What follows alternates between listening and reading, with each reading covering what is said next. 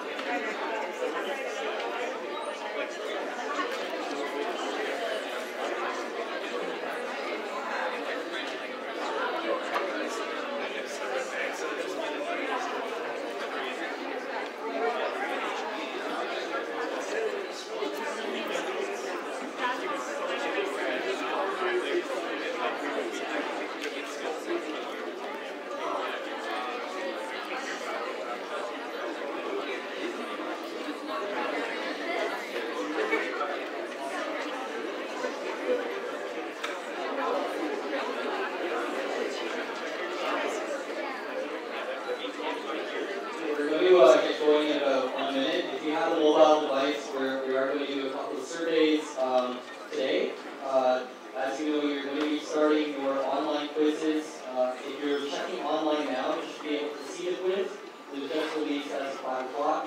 So you should be able to see that tab. Some of the questions that we're going to be doing are very similar. So you can actually make use of our responses today as we're going through them. It would be helpful if you actually had a mobile device out.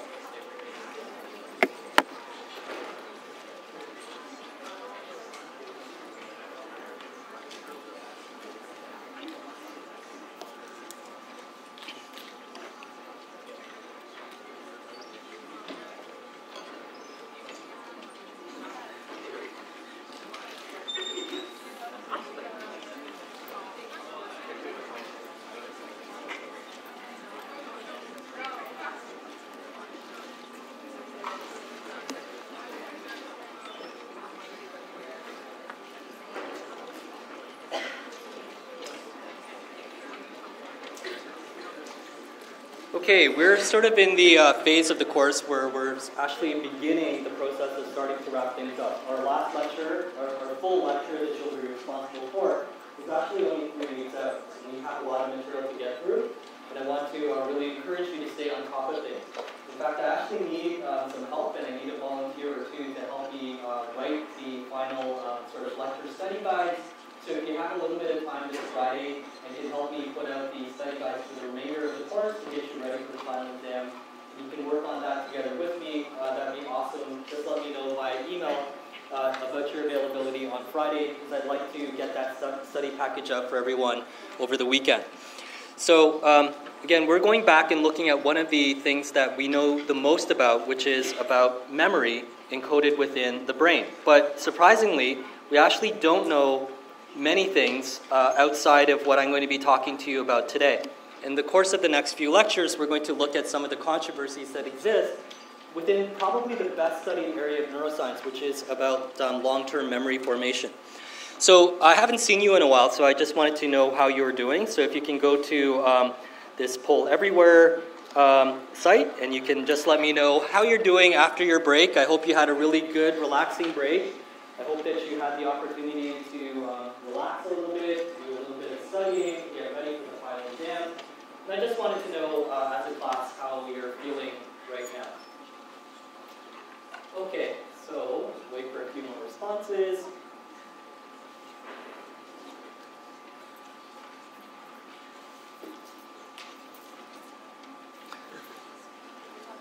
So I can tell you in advance that November is one of those times that's incredibly stressful for students. So it might actually be worthwhile coming in to chat with me if you have any issues that you're encountering over the next week or so. If you're worried about the final exam and other things, let me help as much as I possibly can. I'm glad to see that there are students that are actually in this field here and that you're feeling pretty good. I know a lot of you are losing sleep. You're going to have that throughout most of November, to be quite honest. So try to take care of yourselves as much as you possibly can. So for the person who dropped this here, what does that mean? Like you're right on the borderline between feeling really good and maybe not feeling so great. Okay. All right, so a couple of other things. I do want to start preparing you for the final exam. So maybe you can let me know, how can I help you prepare for the final exam? So again, same poll. You can let me know what you think might be useful for you. I'll try my very best to make sure that you're well prepared, not feeling quite as anxious for the final exam.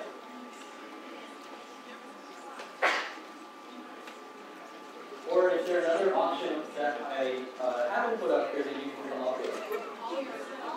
All of them. So why not all?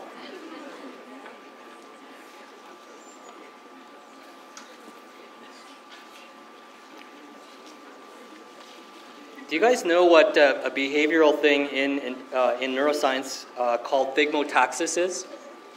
Thigmotaxis? You like being near borders? Like that's a rodent behavior. Like, do you guys like lines and borders and walls? Like, okay, not sure why this class is doing that, but I'm probably going to use a combination of all of these different things over the next few weeks to get you ready for the final exam.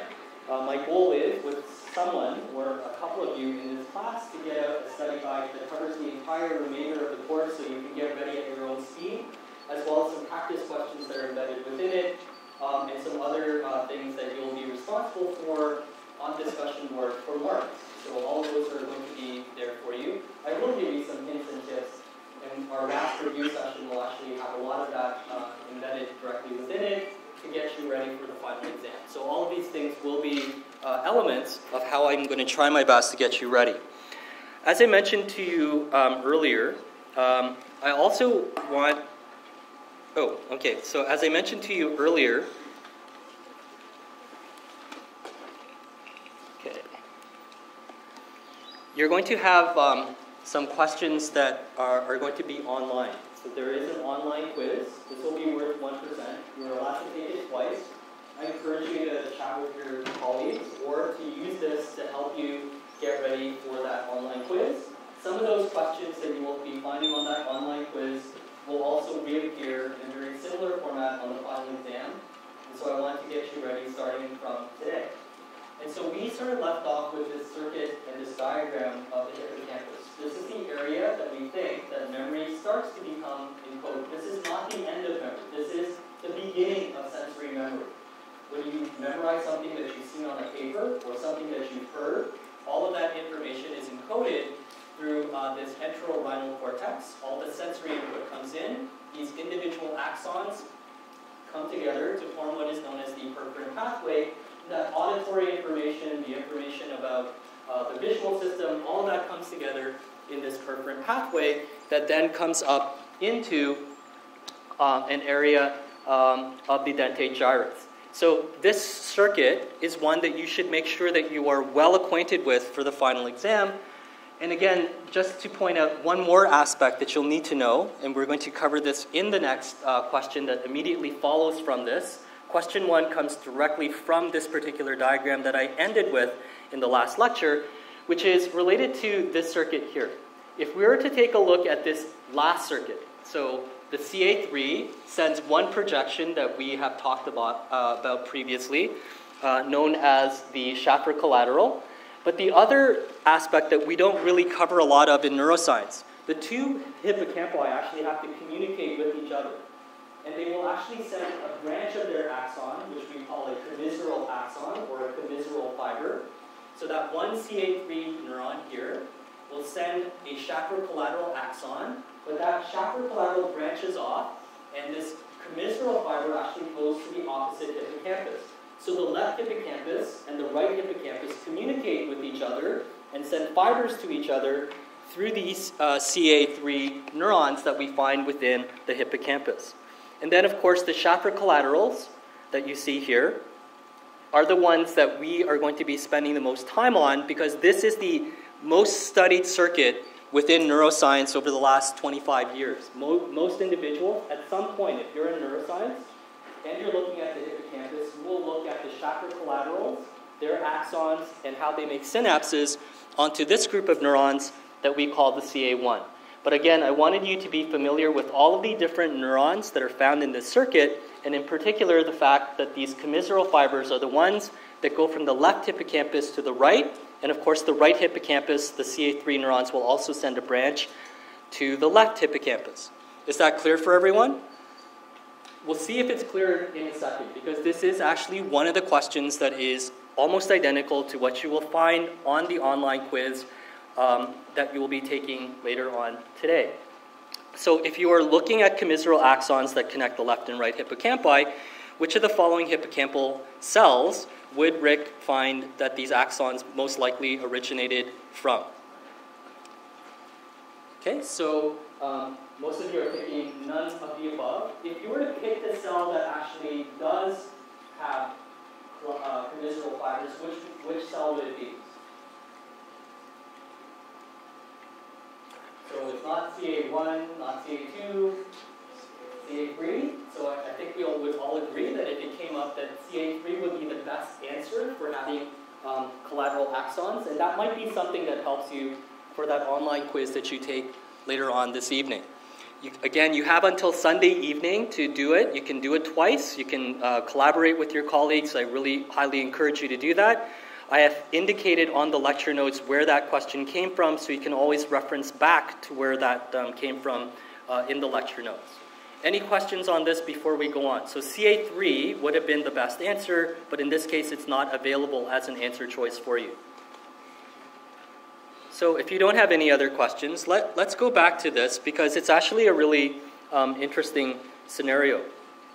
As far as we can tell, and as far as we know within the nervous system, it doesn't matter how young you are or how old you are. It turns out that most synapses that are chemical in nature, that have a neurotransmitter, therefore is a chemical type of synapse, tend to be plastic. They can modify themselves. They can make the signal going across the synapse stronger, or the response going across the synapse stronger and or weaker. And we know that this strengthening of this communication occurs in an experience-dependent manner. You have to use the same synapses over and over again to make that synapse stronger. Just like using a muscle, and it's a very poor analogy, but it's one that's often used. If you keep using the same muscle sets, that muscle group will become stronger over time. And in the same way, the communication between those synapses or groups of synapses will become strengthened as you continually use them in an experience or activity-dependent manner. So one of the things that this means is, for the same strength of a presynaptic stimulus, so if I release exactly the same amount of neurotransmitter as I did before, and after I have used this pathway over and over again, if I've done so, that same amount of neurotransmitter now, that same amount of presynaptic stimulus, now will result in a much bigger response on the postsynaptic neuron. And that's really what LTP is. I release the same amount of glutamate as I've done before, but now, because I've been using this pathway over and over again for such a long period of time, that same amount of glutamate now produces a much bigger response in the postsynaptic cell. And we call this strengthening or long-term potentiation. Analogous to this, we can also weaken synapses. And this mechanism isn't completely understood even in 2017. And this need to reset synapses is what we think LTD is. LTD, in my era, when we were studying LTP and we were studying LTD, used to be called a weakening of synapses. And maybe you've heard that term. That is an incorrect term. It is not a weakening of a synapse. It is really a resetting of the synapse. We know that there are a finite number of synapses that we can actually manipulate. We can grow new ones, but those new ones don't seem to follow the same rules. So of all the ones that we have, we're continually resetting and stripping away information. That's LTD, and it's not necessarily a weakening in the traditional sense of what LTD used to be thought of. And this is a general mechanism. As far as we can tell, if we try hard enough, most areas of the brain are actually capable of undergoing this type of plasticity, a modified response to the same type of stimuli. I think that one of the things that you should always be interested in is what sort of physiological phenomenon does this mean? Well, of course, we're going to talk about learning and memory. But let me talk to you about a slightly different aspect of what I think synaptic plasticity in theory could actually mean. How many of you have heard of this term synesthesia? So you get two different senses that actually kind of coalesce onto each other. So you might see music, in other words, or you might actually experience different types of things related to a particular sensation. So knowing that the brain was plastic, a few years ago, I told you never to do self-experiments, but I tried this again just a few years ago. I wanted to actually try to induce synesthesia in myself. Now, it sounds like a really bizarre experiment. So I would have a number that was color-coded with a certain color, and I wanted to always associate the number 1 with the color red, and I always wanted to associate the number 2 with the color green, etc., etc. So I had about 4 or 5 numbers.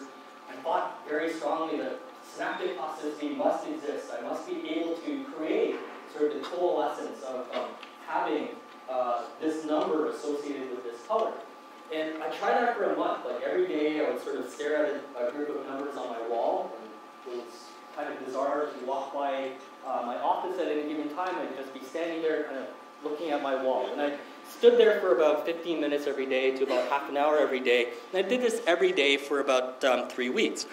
And at the end of it, actually didn't find that there was any kind of synesthesia that I could detect, except for one thing.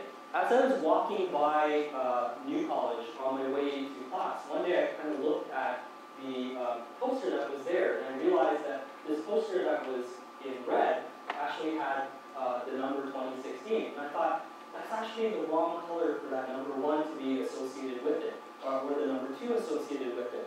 And this was one of those things that I realized that it may be possible that if you were given enough time, and you really had enough resources to try it, then maybe, in fact, there are possibilities for creating new pathways or new strengthened connections between different areas of your brain. Maybe at some point down the road, if I have time, maybe I'll go back and give that sort of experiment another shot. So let me tell you about a typical type of LTP experiment that you need to know some of the details about. This is a fundamental thing. Like if you are a true neuroscientist, at some point in your career, it doesn't matter what you end up doing, whether it's behavioral studies, whether you're going to neuroimaging, at some point in your career, you're going to be looking at hippocampal neurons. And one of the things that is really incredibly important is that this model system is one that is ingrained within the psyche of neuroscience. This is like what neuroscience fundamentally comes down to. This idea of homosynaptic plasticity, or plasticity of a single synapse, involves stimulating those Schaffer collaterals. Remember, the Schaffer collaterals branch off the CA3 neurons, and they continue on. There's another branch that forms the commissural pathway of the CA3 neurons. And these Schaffer collaterals are ones that we can actually put an electrode in. And I'm going to show you that in the next diagram. At the same time as we stimulate these Schaffer collaterals, we can also stick another electrode onto its normally synapsing cell, which is known as the CA1. So that goes back to understanding that circuit that I showed you earlier on. And we can record what is known as the postsynaptic potential. And we can record what happens when I stimulate the Schaffer collaterals, what happens to this neuron that I'm recording this PSP from. So normally, we don't really worry too much about that. However, I told you that LTP, or the strengthening of the synapse, is use or activity dependent. The more I use this pathway, the more neurotransmitters I release from the synapse, the stronger the synapse will get. In order for us to do this experimentally, one of the things that we would do would be to stimulate that neuron. Again, this is the Schaffer collateral. And this recording paradigm in the old days used to involve having 100 hertz or tetanic stimulation. And we would stimulate 100 action potentials for 1 second. Sometimes we would do 100 action potentials for 1 hertz for 2 seconds. So we'd have 200 action potentials in total that we would be able to deliver through this stimulating electrode. Then we'd wait a while. We'd wait about 3 or 4 minutes to let the neurons recover. And then we would go in and we would measure the postsynaptic response from neuron P. We would still release the same amount of glutamate when we did a test pulse, so what we had before and what we did after LTP, or after doing the 100 hertz stimulation, we would go back in and then we would see what the postsynaptic potential did. Did it get stronger? Did it get bigger? Or did it stay exactly the same as it was before we did this 100 hertz? Generally, if you do this experiment and it's done well, one of the things that happens is that the postsynaptic potential that we are measuring from, and this is from that secondary neuron, neuron B, the CA1 neuron in other words, this can actually be augmented for several days. If we had the recording equipment to be able to do this, you could actually record this for up to several months. There are very few labs that can actually keep a slice of tissue taken out of the brain alive for more than 1 or 2 days, but some labs have actually worked out how to keep these slices alive for up to about a month or so. So when they do that, they can actually see that this is a really long-lasting form of LTP, or strengthening. Again, this is sort of the fundamental basis for what I'm going to be showing you in the next diagrams. So again, this shows you the same sort of architecture. This is where I need you to make sure, because I'm guaranteeing you, and I'm telling you this in advance, that you will have questions, both short answer questions as well as multiple choice test questions, related to understanding this circuit, which is fundamental to neuroscience. All neuroscience is based on circuits now. It doesn't matter if you're looking at neuroimaging or if you are looking at behavior. All neuroscience is related to breaking things down into circuits. And so you need to know what the perforant pathway is. You need to know what cells that they are making synapses onto. And in particular, you need to know this pathway that I've just outlined for you, which is where we are stimulating this group of axons that are denoted as the Schaffer collaterals. And we are at the same time recording from these CA1 neurons that we see here. We can see all of these under a fairly low-power microscope. It's not quite visible with the naked eye, but even with a good magnifying glass, you are able to see the cell bodies as well as these axon fibers. And so it's fairly easy to be able to do these types of experiments. So typically we take these brain slices and we will use these electrophysiological techniques. And most of these models tend to use what still is referred to as tetanic stimulation. This is very high frequency. This electrode here, in other words, at the end of it, it will create an electric field at the very end or the tip of the electrode.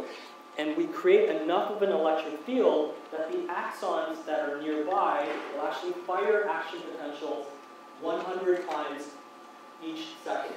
And that is 100 hertz.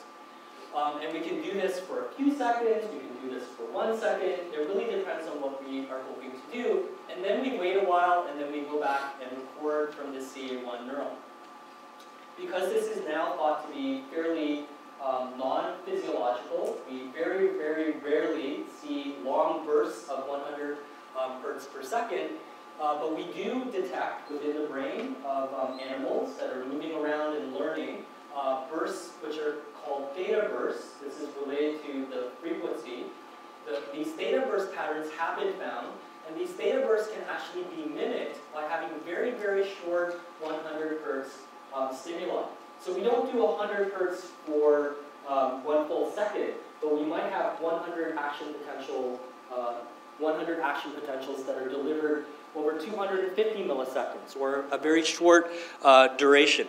So by doing this, having these very short bursts, this mimics what happens in the brain when you're trying to learn something. As you're trying to strain and figure out, like, what is he saying? What is this diagram actually showing? If I were to measure this, either electrophysiologically, or I had a very, very sophisticated silicon electrode that I was able to implant near your hippocampus, I would actually see theta burst activity, little bursts of action potentials that are in the range of about 100 hertz over 250 milliseconds. And this is what we think is much more physiological now. I'd like to make sure that you know for the final exam what tetanic stimulation is, as well as theta burst stimulation. And for the sake of the final exam, I don't need you to worry too much about this. Some of you will take other courses related to neuroscience, and you'll learn about spike timing, dependent plasticity. But for your final exam in this course, we're not going to be covering this, so you don't have to worry about this third bullet point. But I do need you to know the architecture. I do need you to know how we record and the types of stimuli that we will put into this electrode to be able to cause a change here. If everything works, this is what the response would have looked like beforehand. And this is what we would see after 100 hertz stimulation. That same cell is now giving us, for the same type of test pulse, is giving us a much more enhanced response. This will last for a week, this will last for a month if we are able to keep the slice alive, and this is what we talk about as LTP.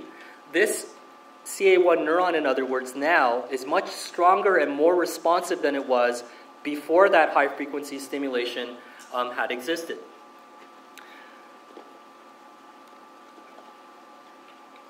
So I also wanted to give you a little bit of a heads up related to some of the different terminology that is associated with LTP, and to make sure that we're all on the same page related to the different phases of LTP. So if we were to take a look, this is sort of diagrammatically one of the things that we would typically do. We would be recording from that CA1 neuron, and we get a certain size response, and we would normalize it to 100%, and we would continue to do this for about 10 minutes on this particular graph. So we measure like every 30 seconds or so, we measure like how much is this CA1 neuron that we're recording from, how much is it responding. And we see that over time, there's really no change. It stays about the same when we go back and test it.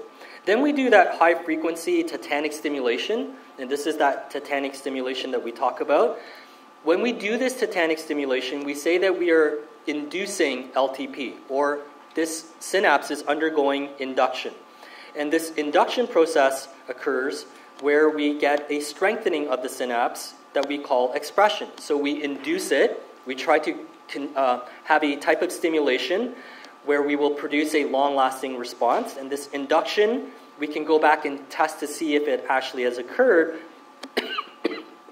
by looking at whether or not we get an increase. And this expression is something that we see early on.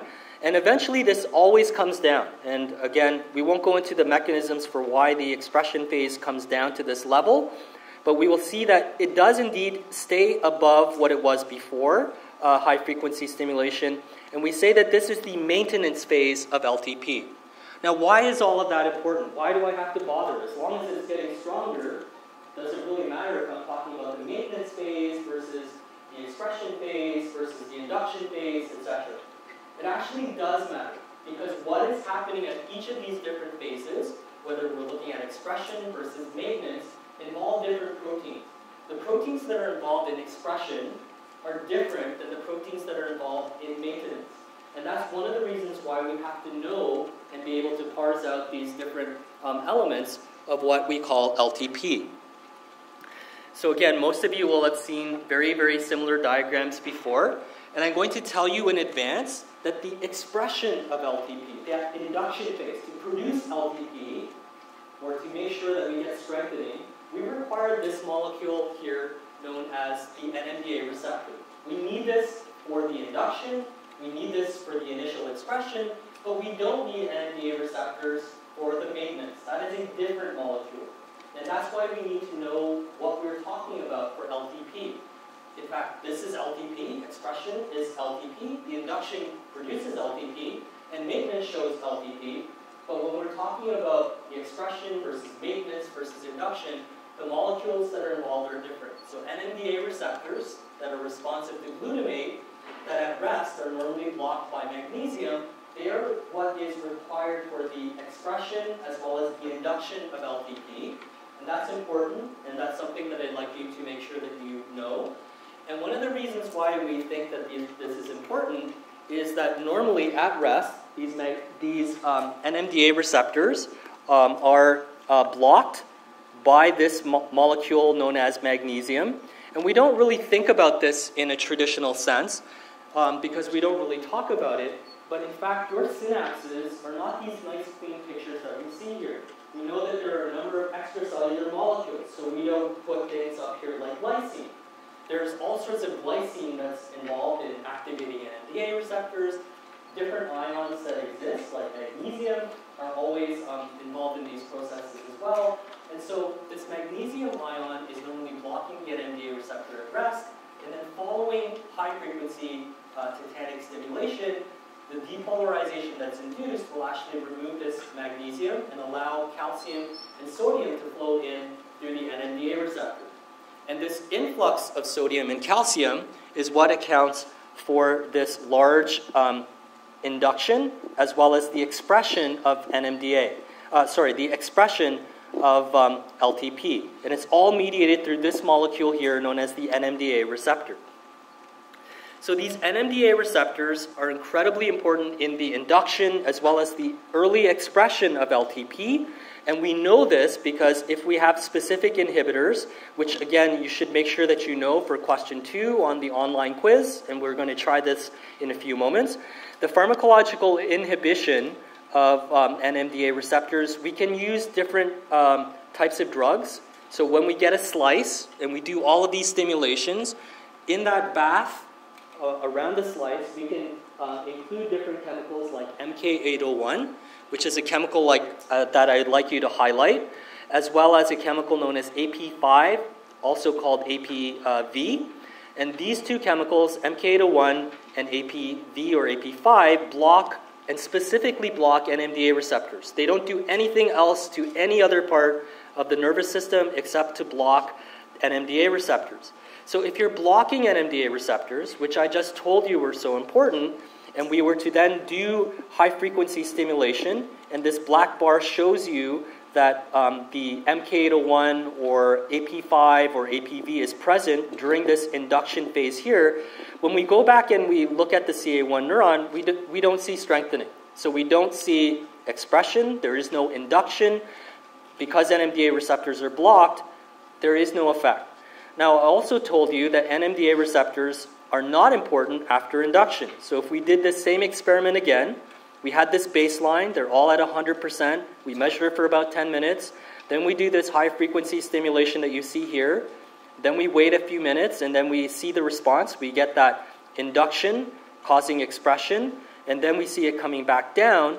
If we were then to apply MK801 or AP5 here, and NMDA receptors were still important for this strengthening, so it's still above this baseline. If we were then to look at the effect here, we should, in theory, see a reduction, but we do not. Because at this stage, NMDA receptors are no longer responsible for the maintenance of LTP. It's done its job, it's initiated the signal, but now using these pharmacological inhibitors, we know that NMDA receptors are not the molecules that are involved in this process. Okay, and this is the way that we normally try to understand the molecular processes that are involved. And this again, these different molecules, these different proteins, and different pharmacological agents are ones that I'd like you to make sure that you know for question 2, as well as this molecule down here known as CAM kinase 2. And I'm going to spend some time in the next 10 minutes or so talking to you about CAM kinase 2. So these are the molecular steps that were involved in that induction as well as expression. Some kind of stimulation, whether it's high-frequency tetanic stimulation or theta burst stimulation, has presynaptically released glutamate. Because remember, our stimulating electrode is found on the Schaffer collaterals, which are the presynaptic elements. This causes the release of massive amounts of glutamate, which will then bind to the postsynaptic receptors on the cell that we are recording from on CA1. So on the CA1 neuron that we're recording from, we have both AMPA receptors and NMDA receptors. That glutamate will bind to both AMPA as well as to NMDA. However, glutamate binding to AMPA will allow sodium to flow in because glutamate is not being blocked through magnesium. But NMDA receptors cannot bind and open because they're being blocked by magnesium at rest. After this depolarization has continued through the AMPA receptors, though, so we get sodium influx, eventually that depolarization through the AMPA receptors will cause the NMDA receptors to open and allow calcium to flow through. This is the key effect that we want to see in the induction as well as the expression. Because what happens next is important for the maintenance phase. Now that we have calcium flowing through, that's it. NMDA receptors are no longer required. That calcium is enough to activate calcium calmodulin-dependent CAM kinase 2, as well as other proteins like protein kinase C. I'm not going to concentrate on PKC, nor do you have to know this for the final exam.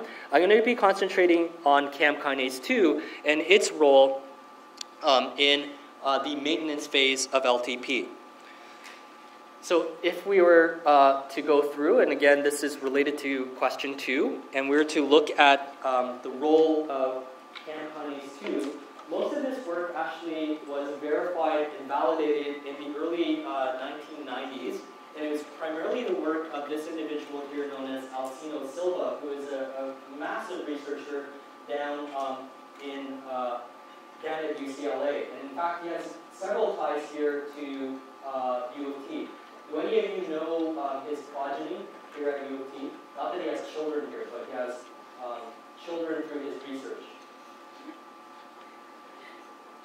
Do any of you know Paul Franklin or Sheena Jocelyn? So they are the direct sort of progeny of Alcino Silva, where they worked in his lab. And so many of the ideas that came out are actually from Alcino Silva's lab. And one of the things that he proved quite convincingly, and this has withstood the test of time, is that CAM kinase 2 was a molecule that people thought might be really important. In CAM kinase 2, one isoform of this, CAM kinase 2 alpha, is very, very heavily expressed within the hippocampus. So it was a potential candidate for the signaling molecule that's involved in the maintenance of LTP. It's very heavily found in postsynaptic neurons. It's really important within the hippocampus. And people had done some biochemical studies to actually show that this was autophosphorylated by itself once calcium entered into those neurons. So again, great idea, great story. Is this the potential molecule that maintains LTP after NMDA receptor no longer is required? This autophosphorylation was something that people really couldn't get their handle on. So again, in the early 2000s, late 1990s, Alcino Silva's group actually published a series of papers convincingly showing that because of the overall structure of CAM kinase 2 alpha, one of the things that is really important is the autophosphorylation, its ability to phosphorylate itself. So once calcium comes in, and calcium binds to calmodulin, the complex moves over to CAM kinase 2 alpha, activates CAM kinase 2 alpha, then CAM kinase 2 alpha, once it gets activated, starts turning itself on by autophosphorylating itself. That autophosphorylation was found to be key. If you don't have that autophosphorylation, you don't get as strong an LTP, you don't get a strong downstream effect. And one of the reasons they knew that this was important, and Alcino Silva's group knew that this was important, they had developed a mutant where the threonine that was important for autophosphorylation, this is the site that gets phosphorylated, if you mutated the threonine to an alanine, so alanines cannot have a phosphate group added, threonines can have a phosphate group added. If you did that, and you had everything else in the kinase the same, what would be the consequence? Would LTP be affected? And it turns out that yes, without this autophosphorylation on this residue of this threonine, that LTP is affected, learning is affected, memory is affected in these mice because of this CAM kinase 2 molecule. And as a result of this transgenic mouse that was developed, this autophosphorylation event and CAM kinase 2 in general is now almost universally thought to be the molecule that's involved in the maintenance. And it fits the story incredibly well. We need NMDA early. NMDA causes the influx of calcium, and calcium is then required to activate and turn on this autophosphorylation process within the postsynaptic neurons.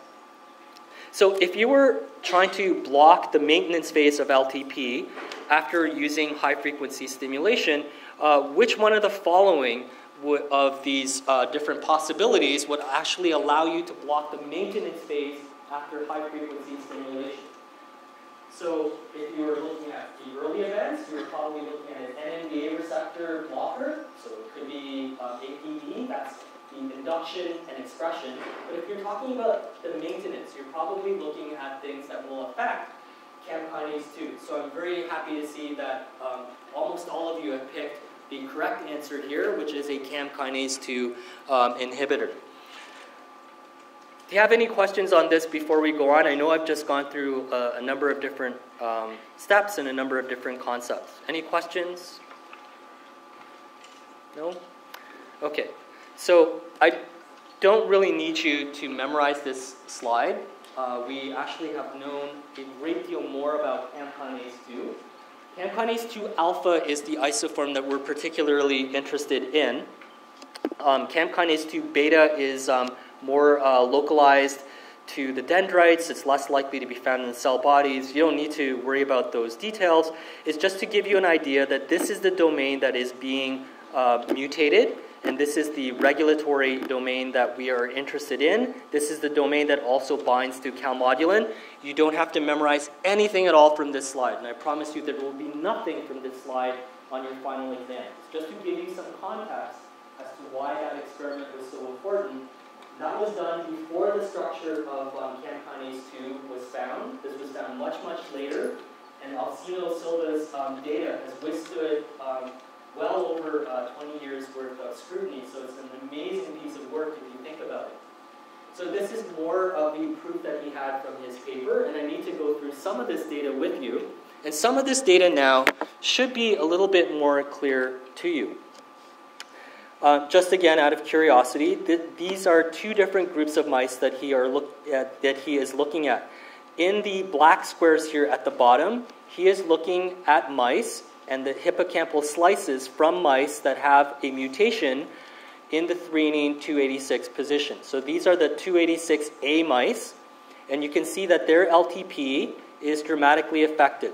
So they don't get a lot of LTP, in other words. So can you tell me how many action potentials per second is he stimulating the Schaffer collaterals with here at 1 hertz?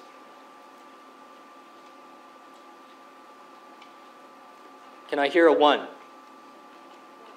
Okay, thank you. So we have like 1 action potential per second. We don't get any strengthening. And then we have 2 action potentials per second. We get 10 action potentials per second. This is tetanic stimulation of 100 action potentials per second. And the amount of LTP is actually very, very strongly reduced. It's not very high when we're using these mutant transgenic mice. If we were to compare this to a wild-type mouse that has the normal threonine at position 286 that can autophosphorylate itself, and we increase the amount of stimulation, 2 hertz stimulation, 10 hertz, and 100 hertz, we will see the types of LTP that we saw previously, all suggesting that from Alcino Silva's group that autophosphorylation and CAM kinase 2 are incredibly important in the generation of LTP.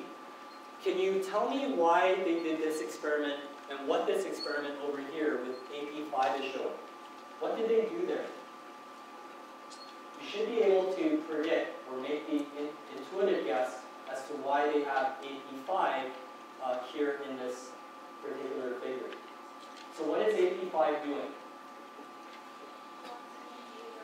So these are blocking the NMDA receptors, and so when you are trying to induce and cause expression of LTP, even if you are looking at the wild type in the open circles or you're doing this in the mutant mice, you are not able to produce LTP, so it is still an NMDA receptor-dependent process that they're trying to show. Again, I'm not going to go through this in great detail right now. I will come back to explain this a little bit later on. But if we were to look at how quickly an animal learns. The quicker it learns, the quicker the time course of this goes down. And the wild-type animals learn fairly quickly. So the number of trials, the number of times they have to learn how to escape onto a platform in a water maze, for example, as they learn it more and more frequently, as more LTP builds up, as the same pathways get used over and over again, as we get more and more autophosphorylation, we find that it takes shorter and shorter times for that animal to learn how to escape this particular Morris water maze. It takes a lot longer for an animal that has impaired LTP to be able to find a platform to be able to escape to, which is showing that not only is LTP affected, but the learning is also affected in these animals. They can't find that platform as quickly, even if they run the same trials over and over again, it still takes them an awfully long time for them to be able to escape this porous water maze that I'll be talking to you about very briefly. Do you have any questions on this before we go on? Or anything that's not so clear for you? Okay, so again, other people have gone on to show in other ways that CAM kinase 2 is incredibly important. These are much more sophisticated techniques that allow us to have precision-guided ways to activate CAM kinase 2, not just in neurons, but in specific spines of neurons. And this would represent a dendrite, and this would represent a spine. And at the ends of these spines, we would have these different AMPA and NMDA receptors. And one of the things that you can do is you can find one of these spines, and you can stimulate this spine, and you can observe what happens when you stimulate this particular spine. Now, one of the other things that I'm going to tell you is that this spine also contains CAM kinase 2. So if I stimulate it with light, that CAM kinase 2 now becomes activated. It gets autophosphorylated. And just by doing that, by stimulating it with light and getting this little dot being stimulated, we can actually show a strengthening of the response at this spine. So this, again, confirms that CAM kinase 2 is incredibly important and vital in the strengthening and LTP process that we've been looking at. And again, you can actually watch CAM kinase 2 move to spines and make spines bigger as LTP processes occur.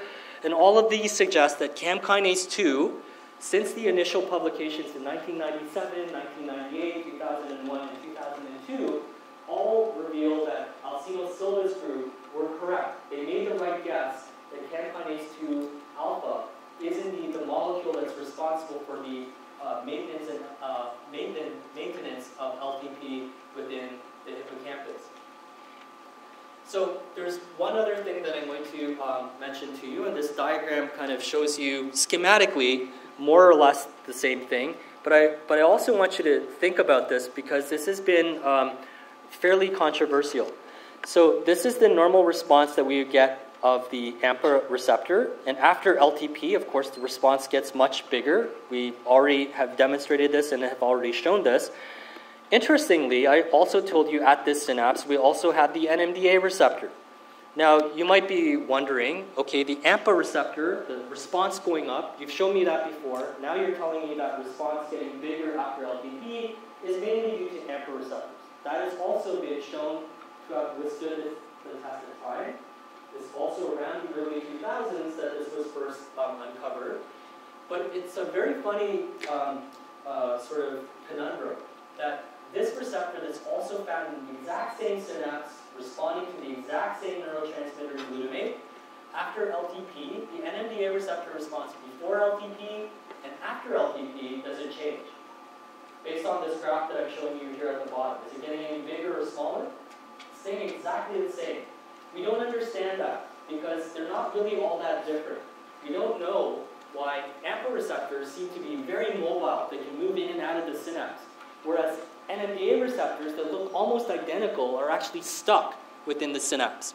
And one day, one of you who are sitting in this room are going to take up that challenge to figure out why are the NMDA receptors that look almost identical in many ways to AMPA receptors, why don't they move in the same way that AMPA receptors do in this particular diagram? Because we think now that NMDA receptors, when activated, allow the influx of calcium, which will then activate this kinase, CAM kinase 2. And CAM kinase 2 may phosphorylate AMPA receptors, causing them to stay open longer, causing this increase. Or it may simply cause more AMPA receptors to traffic to the surface and therefore have more AMPA receptors available on the cell surface. But why doesn't NMDA receptors, why don't they do the same thing? Still a mystery even after about 20 years. So I think now is probably a good time before we get into some of the mechanisms of receptor trafficking to take a little bit of a break. So I'm going to ask for a little bit of help. We're going to do sort of a mindfulness exercise. I know some of you are feeling a little bit anxious, so you can also stay seated. It won't take very long to get through this, but if you can all do that, that would be great as well. And it will only take a few minutes to go through this exercise.